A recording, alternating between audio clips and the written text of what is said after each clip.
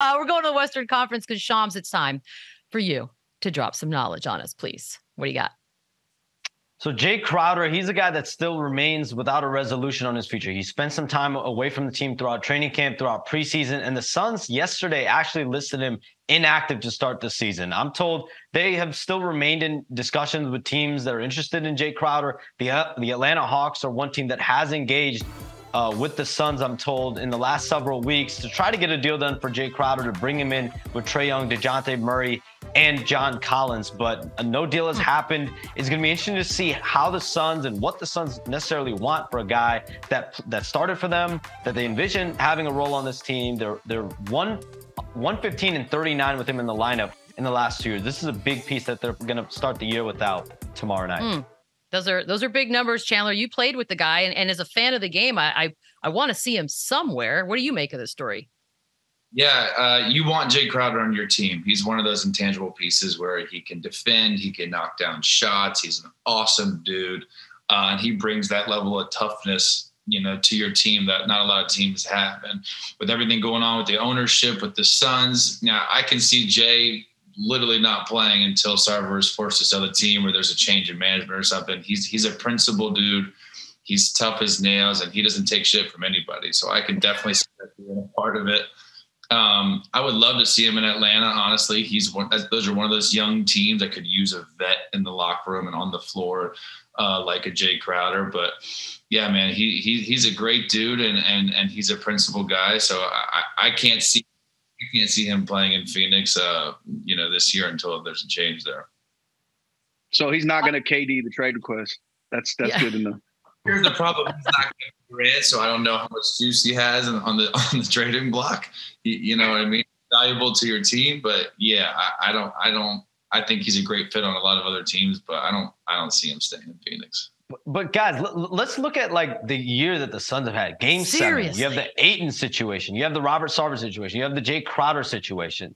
I don't know if tumultuous is the right word. I don't even know if this is a rocky, the last few months. I mean, they've gone through it. And so it's tough, looking at this team and seeing this being an upward trajectory. I'm definitely curious Chandler's thoughts. Like if you're a player on that team and you're dealing with one thing after another, the Game 7 loss, the Ayton situation, him coming out saying, I haven't spoken to Monty Williams. Then he says he has. And it's a lot, I'm sure, for a locker room and a player, and especially star players to deal with. It's a lot. It's a lot. And it seemed like Ayton. Yeah, you can tell DeAndre Ayton, he's a disgruntled employee going to that gym every day. And that's just not good for the community. It's not good for the morale. The dude saying he's not talking to the head coach. Like clearly he wants smoke. He wants the beef. He's pissed at him in the contract. I think Chris Paul is a year older. I think this is a team kind of like Dallas that's going to take a step back. I love their young players too. I love Cam. I love Mikal Bridges. But I just don't see them kind of being that force that they've been this year. It's crazy to me because all of that drama is self-imposed.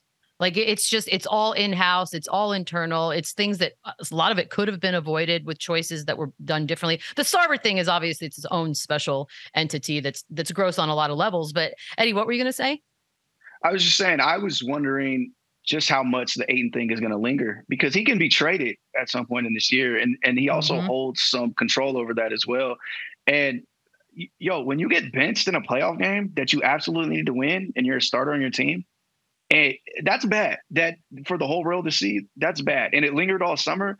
It's like, yeah, he got his money and he got what he felt he was due, but that has to be something there. And then you have the thing with Jay, same thing. And then Chris Paul. Chris Paul is just, he's a personality to deal with.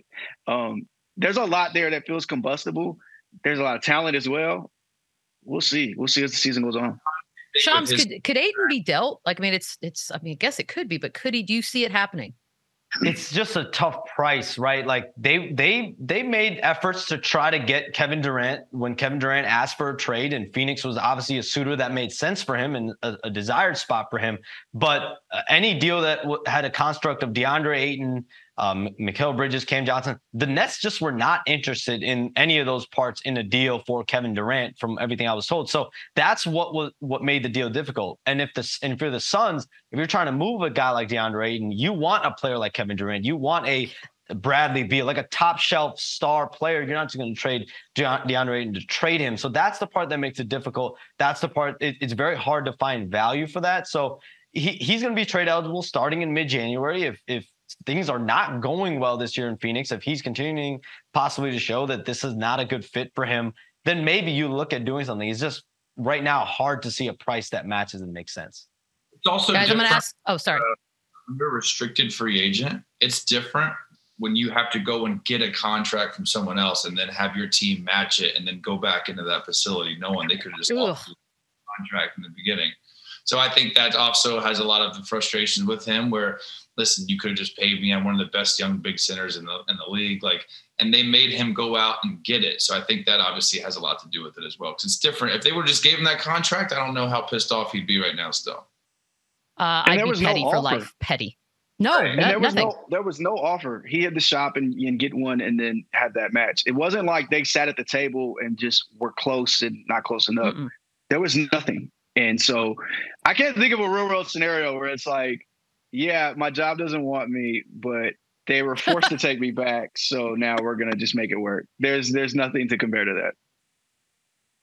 Petty. And we'll see. And we'll see what comes out of this. But Cam Johnson also was not extended. Right. This is 2 years in a row where the Suns had a guy that's going to enter restricted free agency. They could not reach agreement on a deal based on their offers. And meanwhile, these guys are looking around the league and guys are signing extensions left and right. We are not done. We've got a lot more, including how the San Antonio Spurs could make the playoffs. There's a chance when we come back and run it back.